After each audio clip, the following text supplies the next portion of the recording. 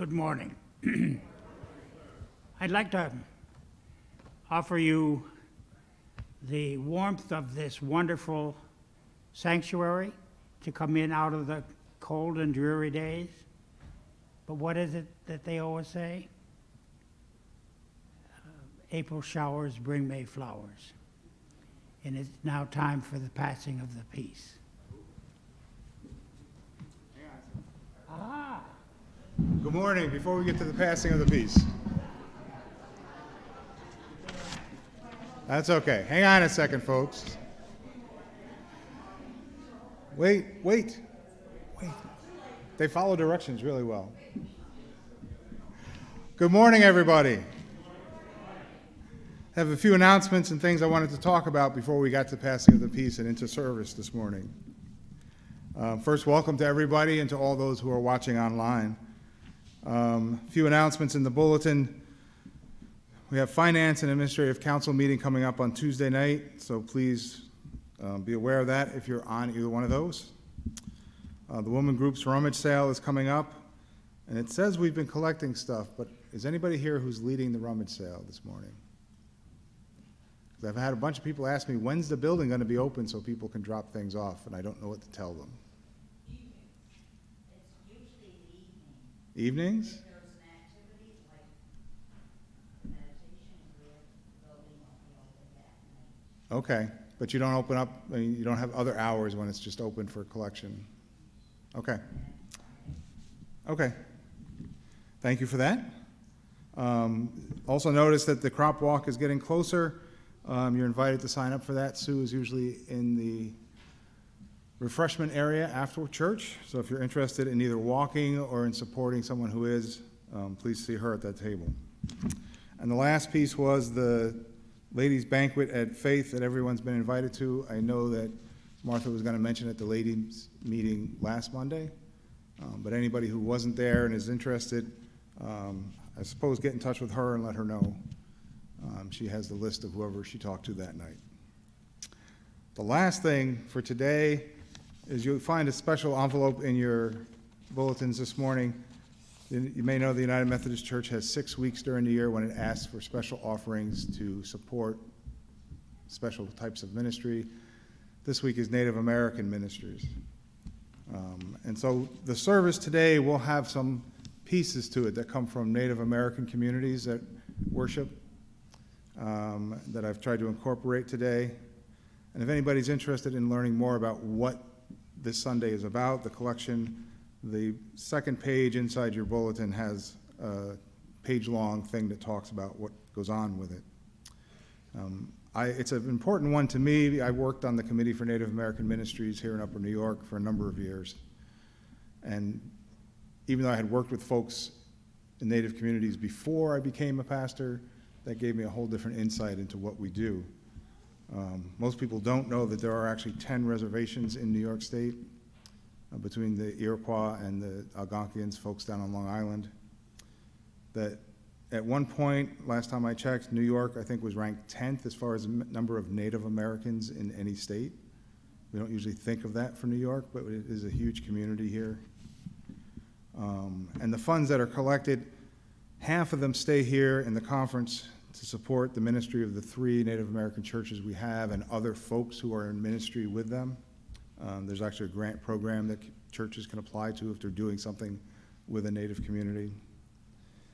But we have 4 corners on Cattaraugus territory, Hogansburg, which is up in St. Regis or Akwesasne area, and the Onondaga Nation has a Methodist church. 50% of everything collected today will go to those. 25% goes to a fund to help get Native American Christian leaders to go to seminary, because many of them can't afford it on their own, and then they can lead their own communities. And 25% goes to other bigger projects throughout the UMC, all kinds of things. Details are there for you. I did want to point out, too, some pieces that are on the altar today are things I've picked up through my work with Native American folks. There's a turkey feather fan, a Lakota drum from the 19th century. There's some sage in a shell, but I'm not going to burn the sage because I found that folks have problems with breathing, if they have asthma or other difficulties. I have a Navajo weaving that I wear as a stole today, and a piece of beadwork done by Cherokees. This was gifted to me when I was ordained by the groups I was working with. So this is a ministry that's close to my heart, even if I'm not doing it actively today. With that stuff out of the way, let us take time to greet our neighbors and share the peace of Christ with each other.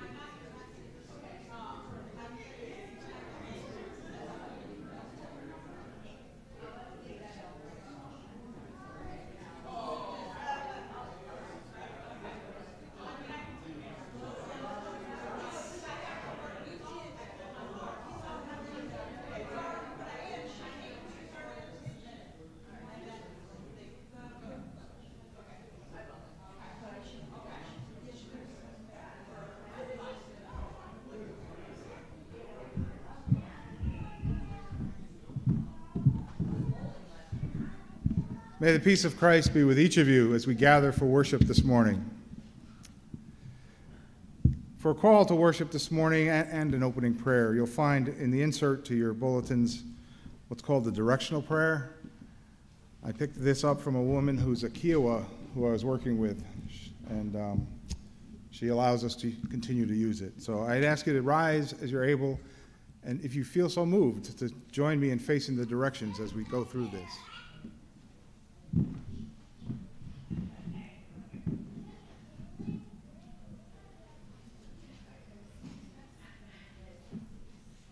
And east is that way, kind of off to that corner. Facing east.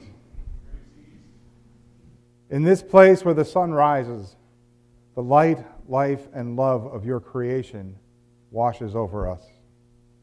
Here you remind us that each day brings new beginnings.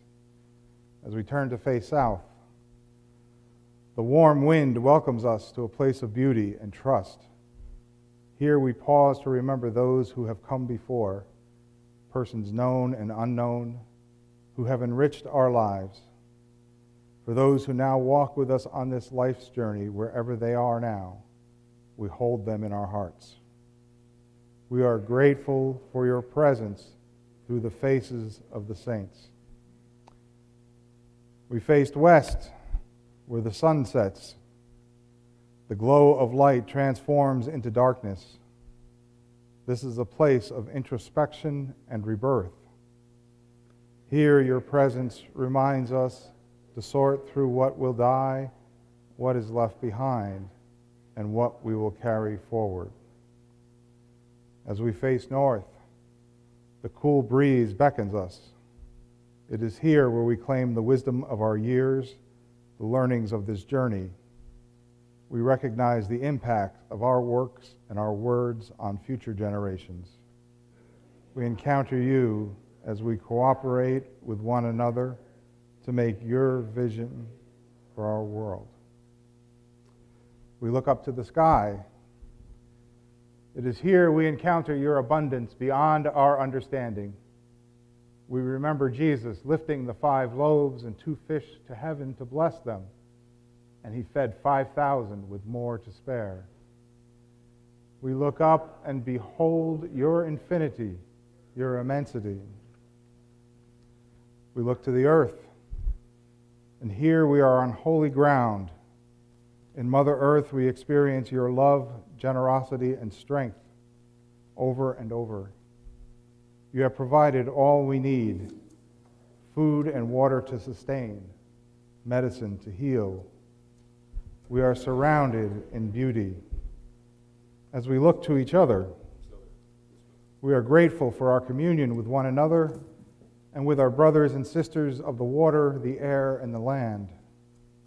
We are visitors here, not owners. Mother Earth is our grandchildren's inheritance.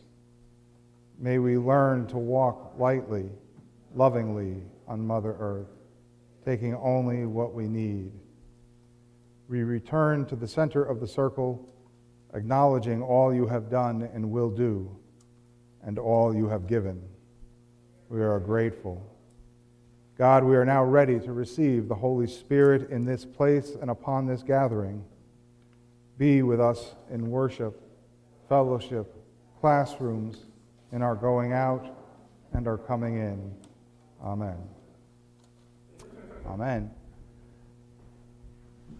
And I invite you to join in our opening hymn, number 378, Amazing Grace.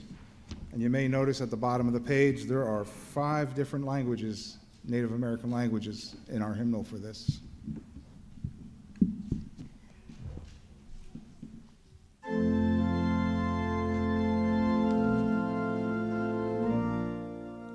Sing verses 1 through 4.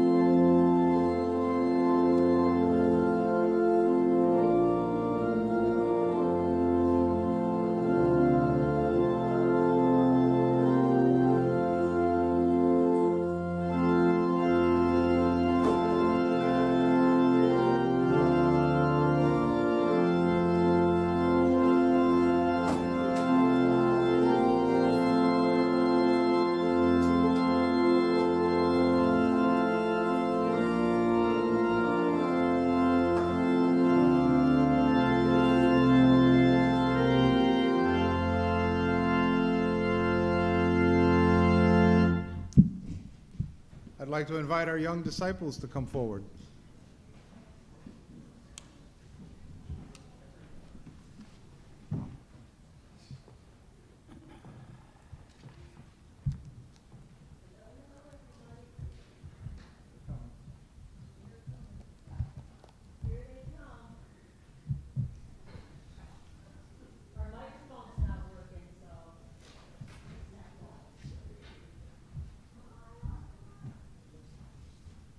So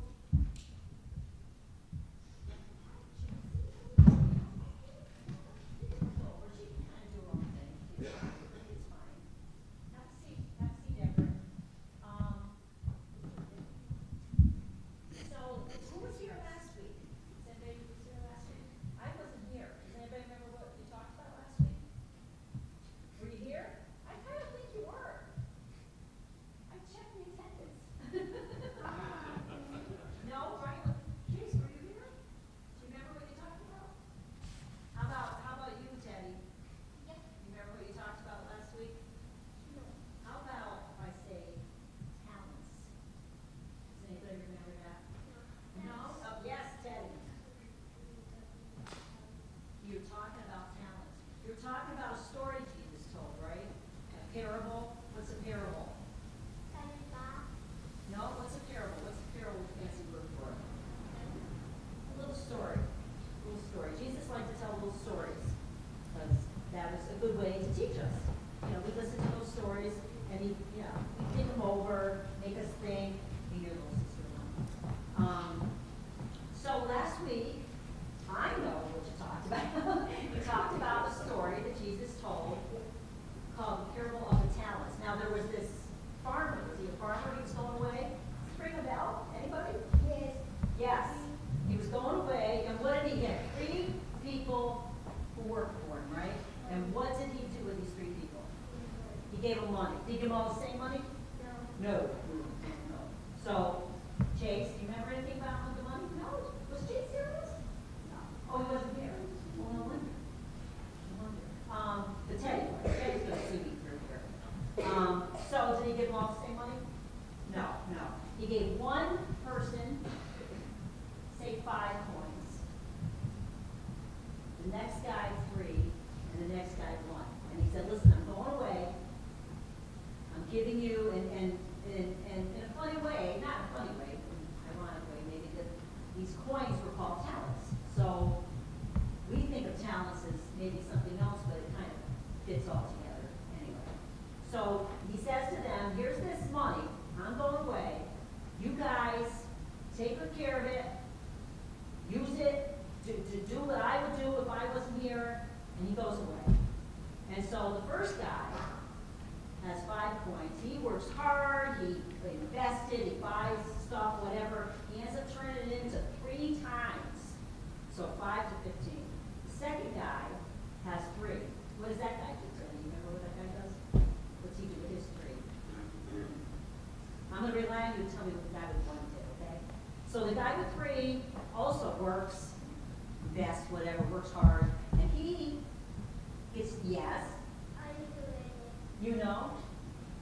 Hang on 1 minute, I'm going to ask you a very important question. So this guy takes his 3, and he makes a lot more, and I think he triples it as well. So he's got 9. The guy with 1, what did he ever, do you know what the guy with 1 did with it? What did he do with it? He dug a ditch. He buried it and he hid it, right? He hid that 1. And he hid that 1 because he was afraid.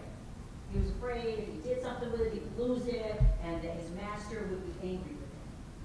So Jesus told this story, and Jesus was really the farmer, if you think about it. The farmer's God. That's what Jesus wants you to think about. That farmer's God. And he gives us all talents. You got any talents in this crew? Chase, you got any talents? Baseball. This is a great example. Baseball. Chase is a really good baseball player. How about you? You play baseball too? Anybody else got any talents? I know Teddy's a really good artist. That I know. You too? Okay. Somebody's watching her. Yes, Ryan? Soccer. Yeah, so those are talents. And those are talents that God, yes, that's great.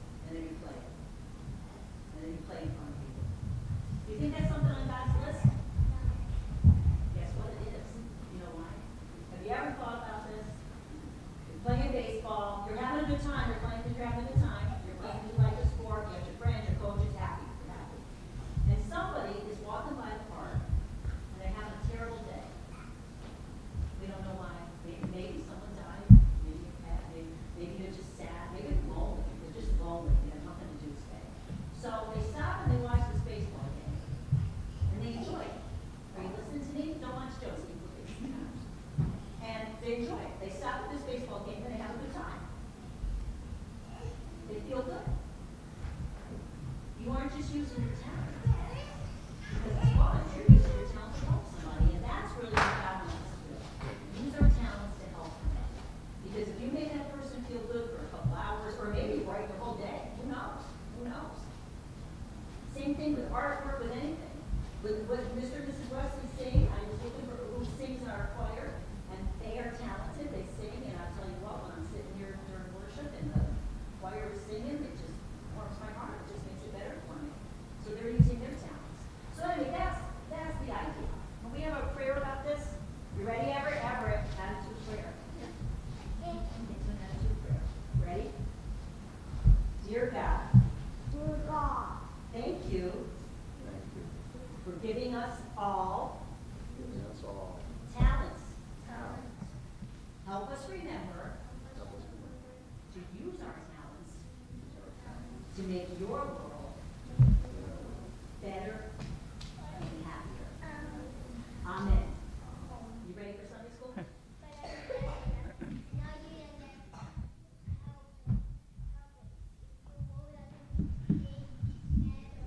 Yeah.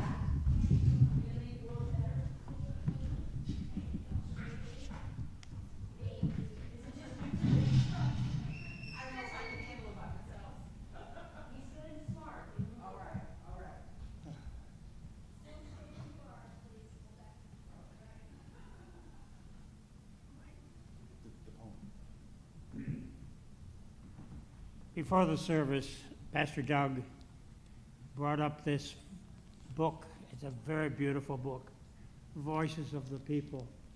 It's all about our Native American Indians.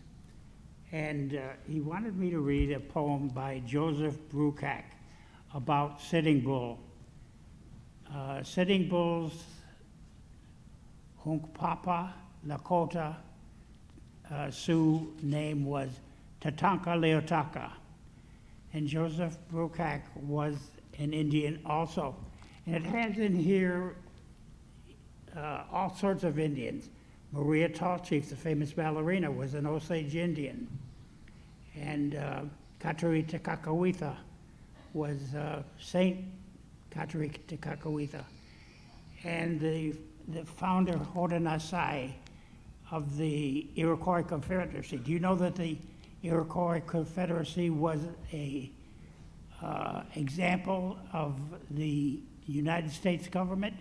Benjamin Franklin came here and talked to the Indians about the Confederacy. So part of that, part of the United States government, the good part, is based on the Iroquois Confederacy. Sitting Bull lived from 1831 to 1890. He was one of the three main chiefs that was at the Little Bighorn when General Custer came over the hill and thought that his regiment could take on, he realized there were 10,000 Indians. And this time, the cowboys and the Indians, the cowboys didn't win. The Indians won big time. So I'm going to read this poem. Many think of him as a warrior. They remember him because he was one of those who stood against and defended Custer at the Battle of Little Bighorn. But to his people, he was something else, a leader who knew medicine and always tried to heal the wounds inflicted on him. And he was a medicine man. His name meant that, like the buffalo, he always faced into the storm and could not be turned around. When he traveled east with Buffalo Bill's Wild West show, a newspaper reporter asked him why he was so respected and loved by his people. He replied by asking this question: "Is it not true that among your people a man is respected if he owns many things?" The reporter agreed that it was true. Then Sitting Bull responded, "My people respect and honor me because I keep nothing for myself. Let us all put our minds together and think what we can do for the children." That is one of the things Sitting Bull said, and his deeds were always a match for his words. While the Wild West show was in New York City, he saw many white children living homeless and hungry, living on the streets with no one to care for them. So whenever he was paid, he would walk the streets, giving away his money to those children. It's a real honor for me to be able to read this poem. I'm going to leave this book that Doug gave me up here. It's called Voice of the People, and it has in here little-known facts about many Indians. So I thank you.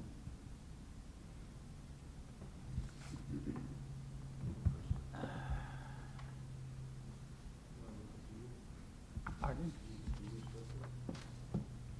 Now we got to go into. And now, the first letter of Peter, chapter 1, verses 17 through 23. If you invoke as Father the one who judges all people impartially, according to their deeds, live in reverent fear during the time of your exile. You know that you were transformed from the futile ways inherited from your ancestors, not with perishable things like silver or gold, but with the precious blood of Jesus Christ, like that of a lamb without defect or blemish. He was destined before the foundation of the world, but was revealed at the end of the ages for your sake. Through him you have come to trust in God, who raised him from the dead and gave him glory, so that your faith and your hope are set on God. Now that you have purified your souls by your obedience to the truth, so that you have genuine mutual love, love one another deeply from the heart. You have been born anew, not of perishable, but of imperishable seed, through the living and enduring Word of God. Doug. Today I'm going to read the gospel lesson. And I'm going to read it from, we have the New Revised Standard we often read, or the King James Version. Well, there's been a new translation that's come out recently. It's called the First Nations Version, an indigenous translation of the New Testament. This is important because one of the things that Paul noticed early on when he went into new places to speak to the people, if he didn't speak to them in ways that they understood, it was harder for them to connect and to learn the story of Christ. But if he focused what he would teach them through the culture that they already knew, it gave them an in. It let them start learning it more rapidly. And that's what this translation is. It puts things in language that is more familiar to Native communities, especially to those that still do not interact as much as most folks do. And so there are some things that are different in it, and I'll identify those as we go. But to start with, for us, this would be Luke chapter 24. But for them, Luke is considered shining light who tells the good story. On the road to Warm Springs, this is entitled. On the same day, 2 followers of Creator Sets Free, that's Jesus, were walking to the village of Warm Springs, which we know as Emmaus. 7 miles out from the village of Peace, Jerusalem. As they walked along, they were talking about all that happened. Creator Sets Free came alongside them as they walked, but their eyes were kept from seeing who he was. He said to them, "What are you talking about?" They stopped walking, and a look of sadness fell over their faces. One of the men, honored by his father, or Cleopas, answered, "How can you not know about the things that have happened in the village of Peace? You must be coming from far away." "What things are you talking about?" he asked. about Creator Sets Free from Seed Planter Village, or Nazareth. He was a prophet from the Great Spirit with powerful medicine, who did many good things among the people. The head holy men and other leaders handed him over to the people of iron, the Romans, to be put to death on a cross. We had hoped that he would free the tribes of wrestles with Creator. And that's actually Israel as we learn it from Scripture. That's what it means. To free them from the people of iron. It is now the third day since they killed him on a cross. But today, some women told us an amazing story. Early this morning, they went to his burial cave and found that his body was not there. They told us about visions of spirit messengers who told them he was alive. Some of our men went to see with their own eyes and found the empty cave, but they did not see Creator Sets Free. Why are your hearts so slow to believe the words of the prophets? He said to them. It should be clear to you that the chosen one would suffer first before he would be lifted up and honored above all.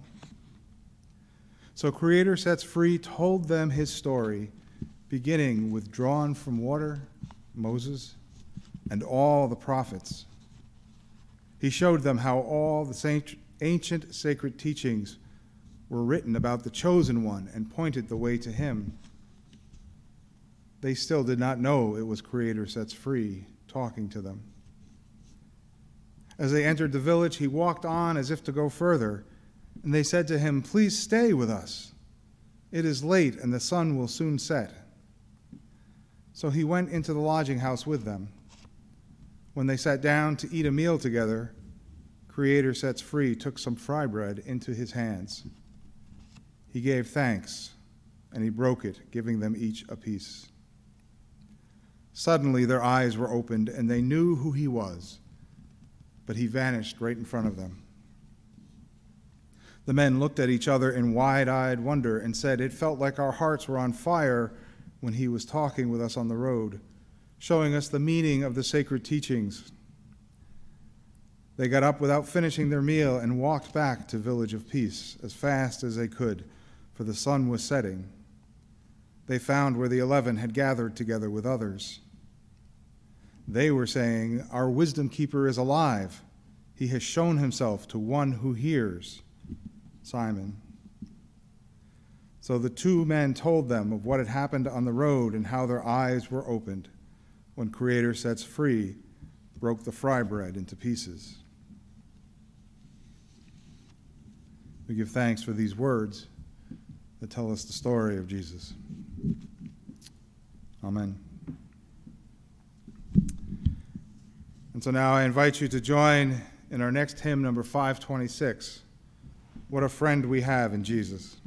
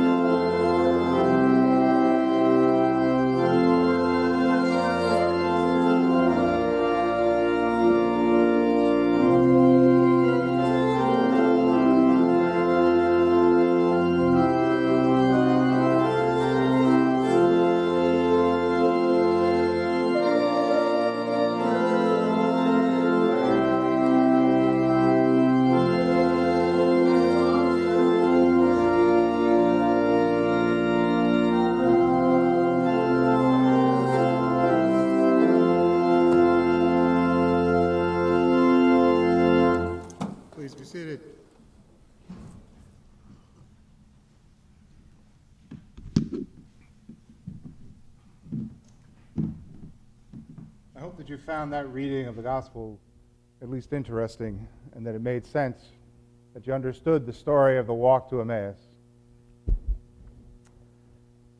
And that walk is seen by many as one of the most significant of all the gospel stories.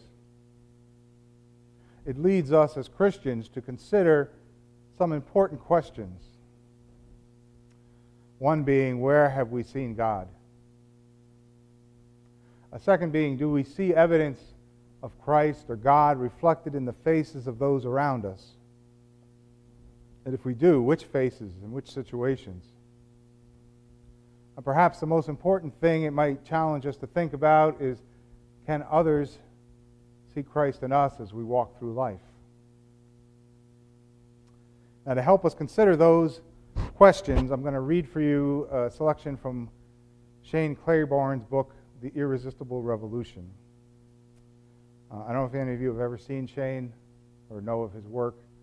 He's a young, not so young anymore, pastor from, I think he's from Tennessee originally. My first image of him, first picture, dreadlocks down to his butt. And he wears clothes that he makes himself. He has a very different take on things. He actually set up an intentional community in Philadelphia where they took some old burned out drug houses and turned them into a ministry and reached so many people that way. But this is all written when he first started out, when he was still in seminary.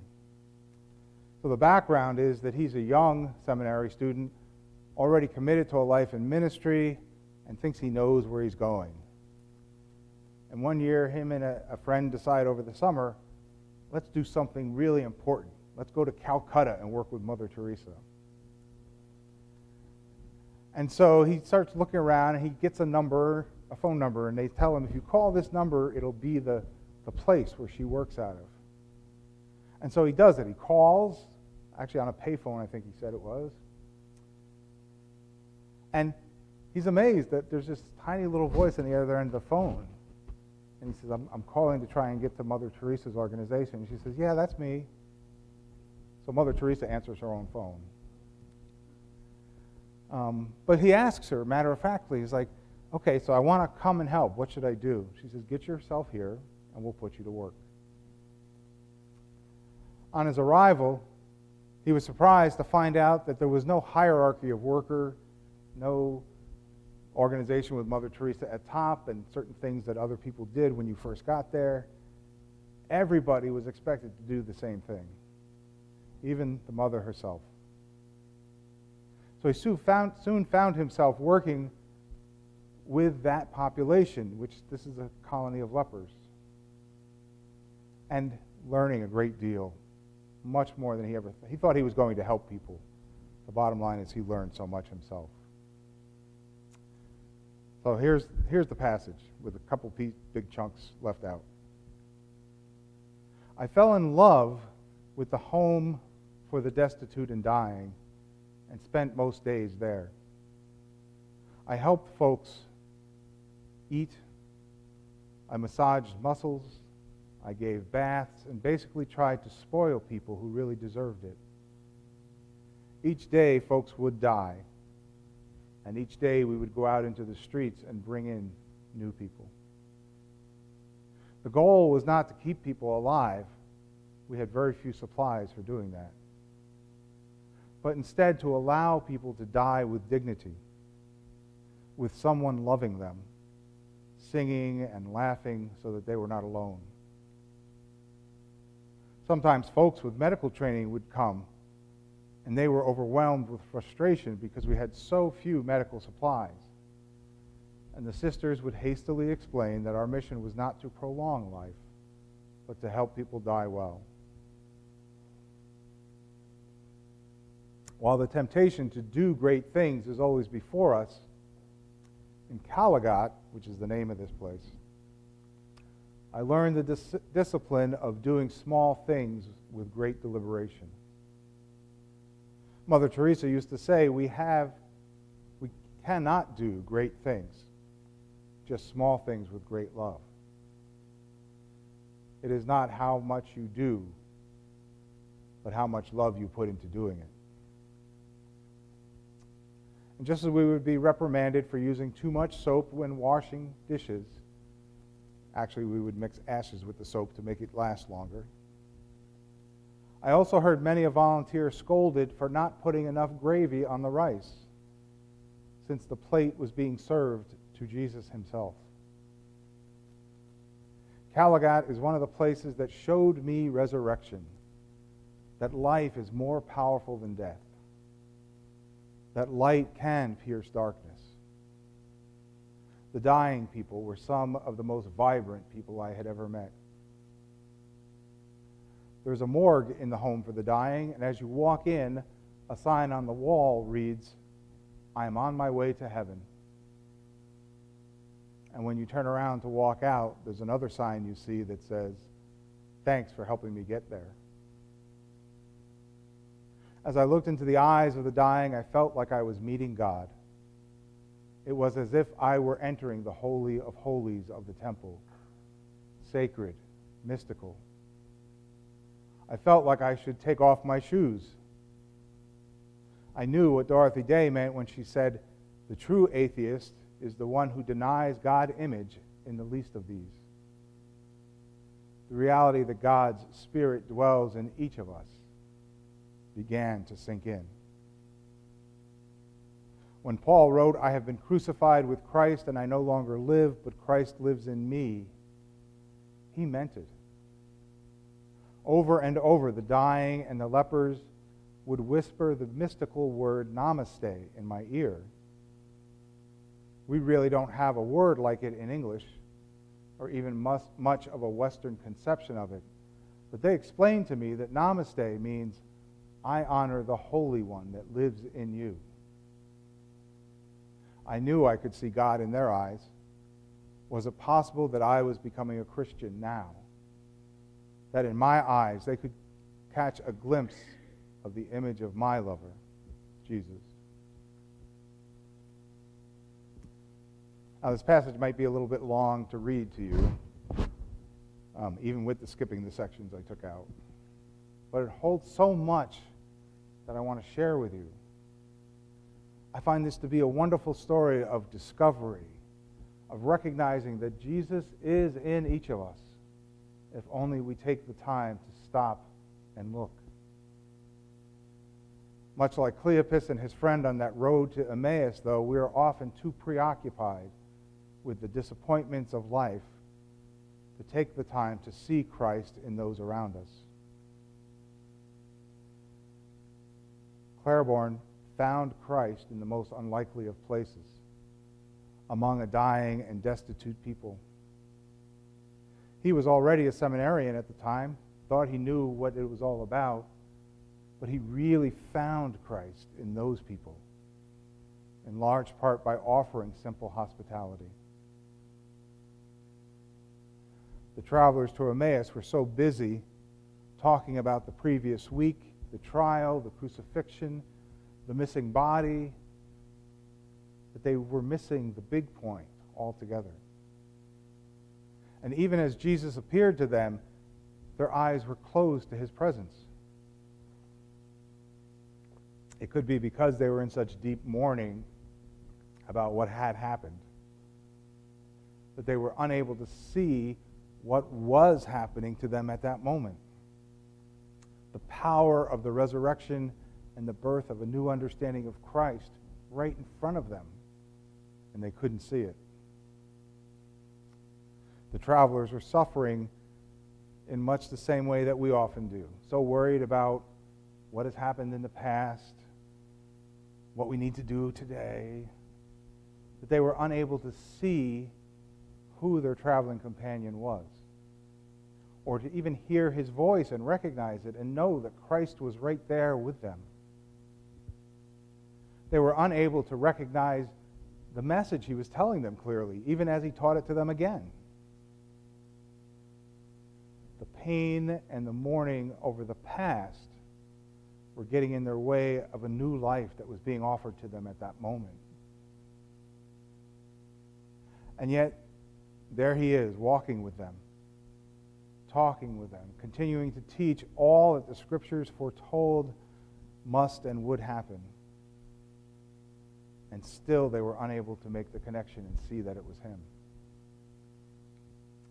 They were like Mary on that day when she went to the empty tomb, so preoccupied with the mourning that they were not open to the possibilities of great joy that resurrection actually promised. Eventually, the travelers find themselves listening and beginning to hear. Their hearts are being warmed a little at a time, and as the stranger speaks to them, they are intrigued and want to hear more. But still, they do not see who it is in front of them. And then, when the stranger makes to part ways and travel on without them, they finally begin to act as Jesus had taught them. They invite the stranger to stay and share a meal. And with that small act of hospitality, the story begins to change. As they sit down to the meal, the stranger does something so familiar to them. He takes the bread and he blesses it and he breaks it and shares it with them. And suddenly their eyes are opened. Suddenly they recognize who this is. In that small act of hospitality, they had reopened the doorway to God's grace that Jesus had taught them about. We're probably all familiar with Matthew 25 and the story of the sheep and the goats, where Jesus teaches them, whatever you do for the least of my brothers and sisters, you do for me. That's what Claiborne found in India, and the travelers to Emmaus found. When they offered acts of hospitality, they learned so much themselves. In allowing ourselves to be vulnerable enough to share what we have with others, and especially in being hospitable to strangers, that's where we can see and reflect Christ in our world. That kind of hospitality is not always easy. Reaching out to strangers can certainly be risky. We don't know them, and we often worry about trusting those we do not know. We worry about allowing ourselves to be hurt, and much as Cleopas and his companion were hurting that day, struggling. But it's also through taking that risk, through opening our hearts to strangers, that we can see Christ reflected in them. I'll share with you, Mary told me this before the service, and I didn't get it into the announcements. 55 lunches or breakfasts were served yesterday. That's a perfect example of offering hospitality, and I've seen it some days. These folks come in and they're old friends now. But one day they were simply strangers on the street. Through acts like that, our hearts open and connections are made. When we take the risk of being hospitable to others, even those outside our community, we are following the lead that Christ set and the way that he so often reached out to others. The story of the walk to Emmaus reminds us that we need to be ready to see Christ wherever we may be at any time. Each person that enters our lives provides the opportunity to take the risk of hospitality and to reap the reward of seeing the holiness of Christ, to seeing God in each other. For the travelers to Emmaus, the recognition of Christ came in the breaking of bread, the sharing of a meal. And with that meal, it wasn't only their bodies, but their souls that were fed and their eyes opened. So I invite each of us, as we leave here this morning and go out into the world, to look for the holy in each other. To be open to seeing Christ walking along with us each day. To actively seek God in our world with each meal we enjoy, with each stranger we encounter, and to be sure that Christ is in each of us for others to see as we walk with them. May God be with each of us every step of our travels through life, and may we be ready to see Christ in each person we encounter and understand. Namaste. The holy in me greets the holy in you. Amen.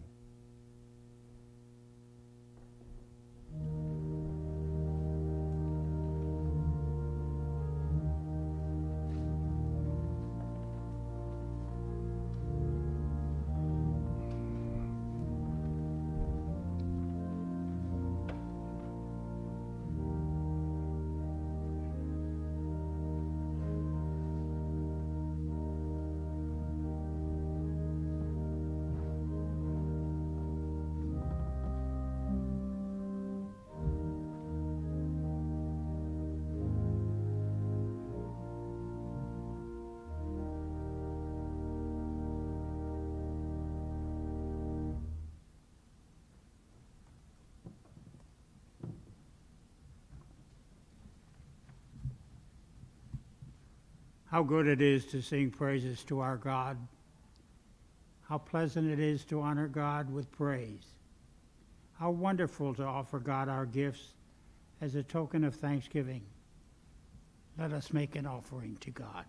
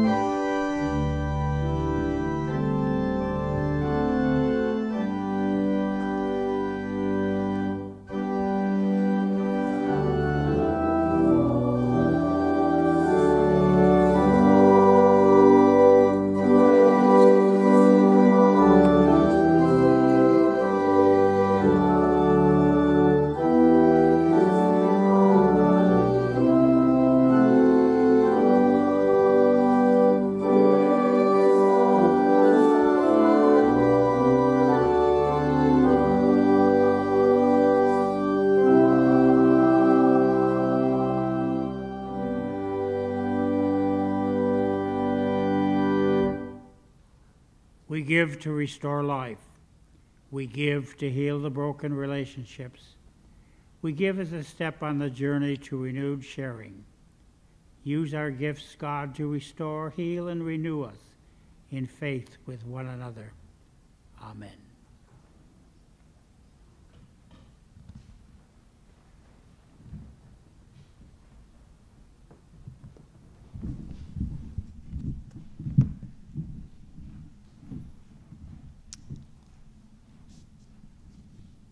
Let us come together now in a time of prayer and of sharing concerns. I have two slips that have come forward this morning. The first from the Flansburgs for requesting prayer for Melody and Donna, who are both dealing with health concerns.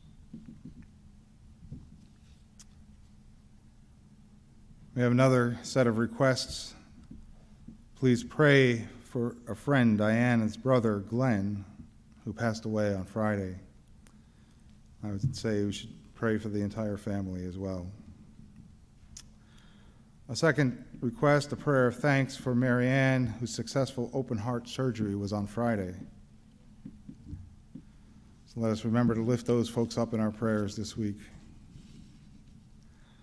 And as we do every week, I ask that you continue to pray for folks impacted by COVID, as well as all those who find themselves refugees, having lost their home base for no fault of their own. Let us take a moment now to lift up in prayer those names that we hold in our own hearts.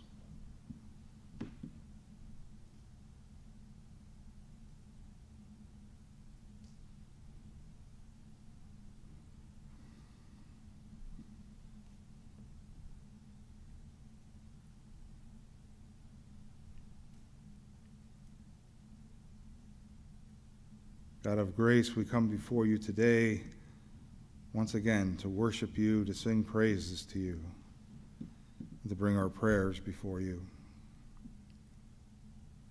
We give thanks for all that you provide in our lives that keeps us warm and safe, keeps our stomachs full, for the communities that surround us, that show us love and care. We pray for those who have not been so blessed, for those who struggle with housing, with finding enough food for their families.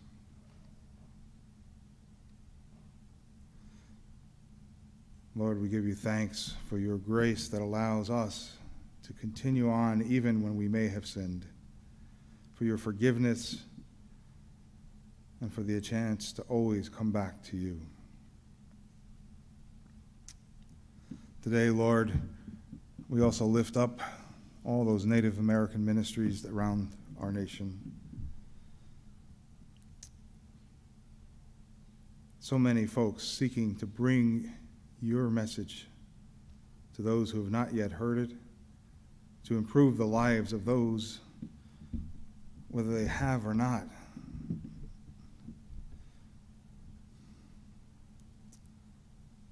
And Lord, we pray today that our eyes be opened to seeing your presence in each person we meet.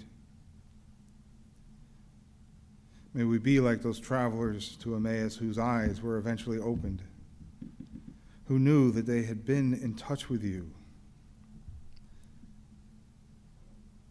May our lives reflect your love and your grace to all around us, so that others may see you in whatever we do. And Lord, today we end by saying once again those words that your Son taught to his followers. Our Father, who art in heaven, hallowed be thy name.